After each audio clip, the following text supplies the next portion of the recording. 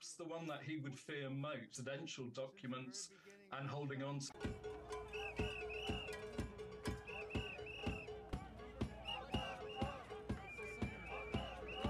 I think he has the chance to prove he's innocent. I mean, but if he's guilty, he has to face the consequences just like everybody else. In my opinion, I think it's because he wants to run for the presidency.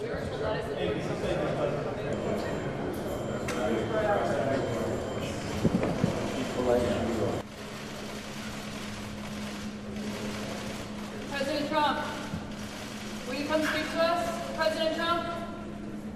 Oh, that was just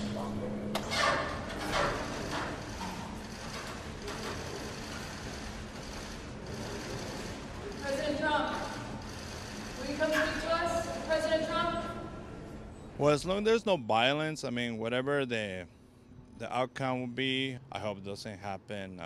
It won't happen what happens on the Capitol previously. We have a lot of policies that really need to be addressed, that need to be looked at. Trump is just, as they say, he sucked all the oxygen out of the room. Mostly, I'm concerned about the economy right now. We're going to a recession. I want to keep my job.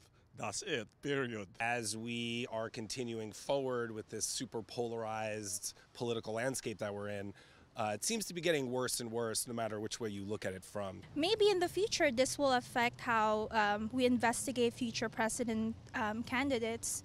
You know, maybe look into their tax histories or whatever kinds of, you know, controversies that's going on with money related.